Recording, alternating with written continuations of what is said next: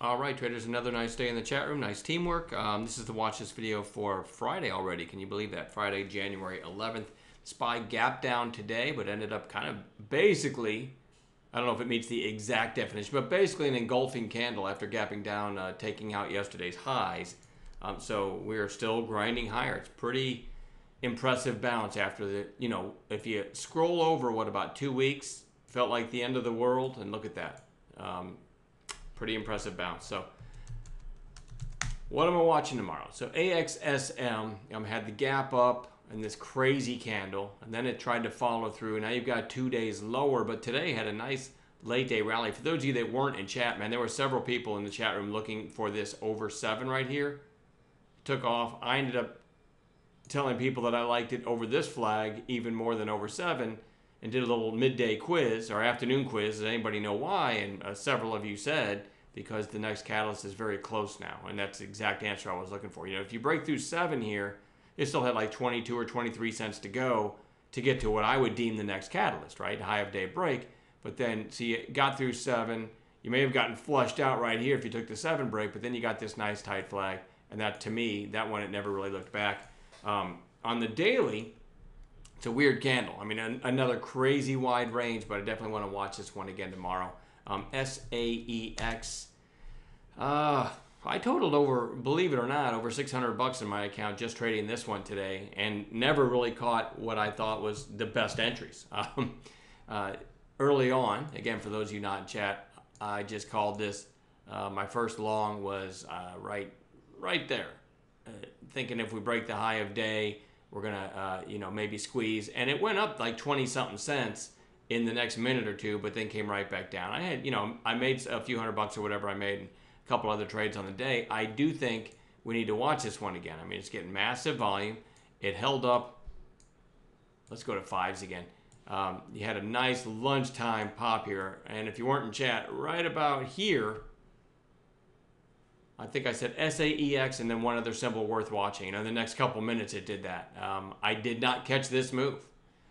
Lunchtime trade, and I saw it happen, and I just didn't pull the trigger. But anyway, it held up really well, and you got a nice 2-day pop. It's such a thin stock that it's getting massive volume now, but it can really move at times.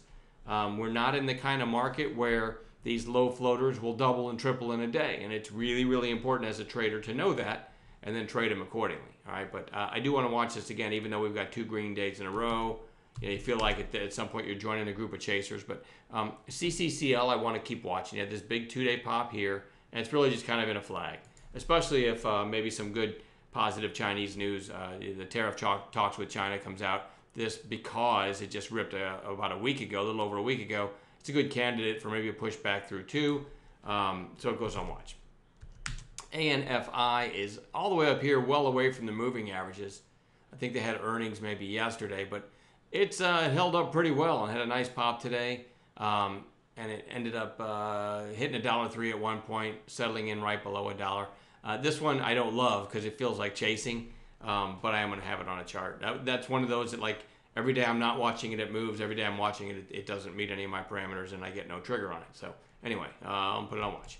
INPX, big volume today, but closing well off of its highs, closing about where it opened, and this one has gotten slapped down here, back here, but it did have a big pop back here. So, it doesn't mean it's going to do this again, but I do think it's worth watching. That volume is going to catch some people's attention. They actually had what sounded like decent news, so I'm going to watch that one tomorrow. Bed Bath & Beyond, BBBY, just looking for a follow-through day. Big pop today on earnings off of a pretty ugly daily chart. So we might have some more short covering to go tomorrow, so that one goes on watch.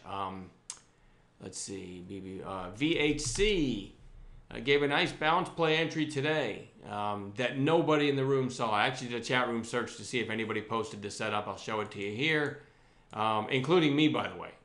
Nobody in the room, and usually, as I said, the chat room feels off because usually when we have a stock from our overnight list or a gap play list giving one of the setups we look for, usually there's 2 or 3 or 4 people posting it before it triggers, right? Did a chat room search, nobody saw it. I don't know how that happened. We're all still hungover from the holidays from too much eating and too much drinking. I don't know. But anyway, nice, decent narrow range, topping out in the opening 5 minutes 358. The simple entry here is just an opening range breakout, and which would have been 359. It ended up going through 4. Anyway, I didn't catch a trade in it, but we should have.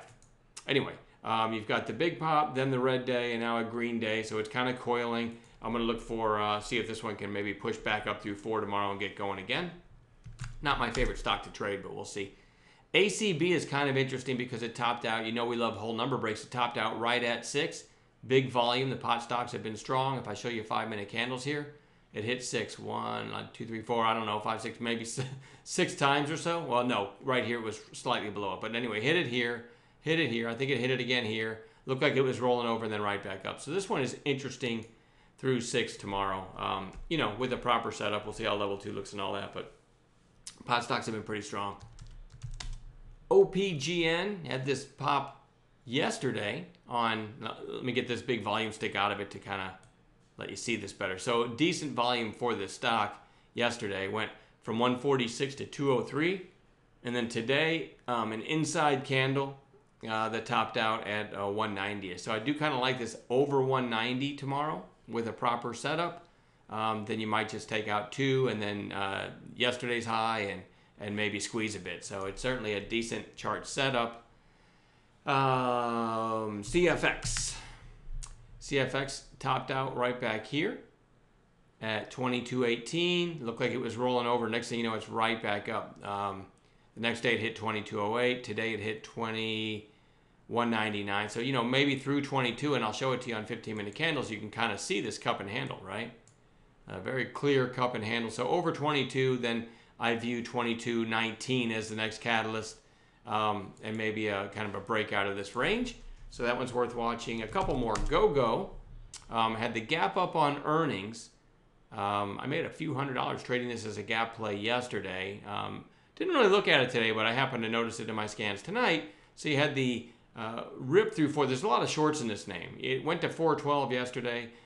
Today, what's interesting to me is it took out yesterday's low, but then ends up reversing and closing up near the highs for the day. So I like this over 376. I'm actually going to put 377 in my notes again with a proper intraday setup. If it takes out today's high, maybe we make another run at 4 and maybe take out the 412. And this one's kind of setting up for a possible squeeze, but it was really, really whippy yesterday. Maybe things have calmed down and it'll trade a little more cleanly tomorrow if we get a setup at all. And then lastly, KNDI had this big pop yesterday. Quiet inside day today on lower volume. Maybe we get a third day move there. So that's plenty to watch, and we'll add some gappers in the morning like we always do. So teamwork's been fantastic. Let's keep it up, and we'll see everybody in chat tomorrow.